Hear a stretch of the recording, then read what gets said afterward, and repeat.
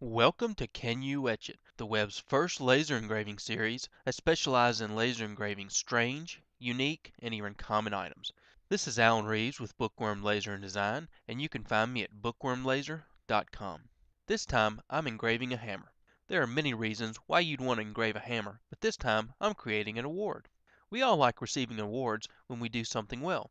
Why do those awards have to be normal? Well, with laser engraving, they don't. Now, you can make just about anything, including a hammer, into an award. This idea is from a recent project I completed for a friend. His award was called the Dominator. I'll include a picture of it in the post. The design being engraved is the Bookworm Laser and Design logo with the words "You Hit the Nail on the Head Award." If you want to learn more about this episode of Can You Etch It, please visit bookwormlaser.com and search for Hammer Award or check out the post on Saturday, August 11th, 2012.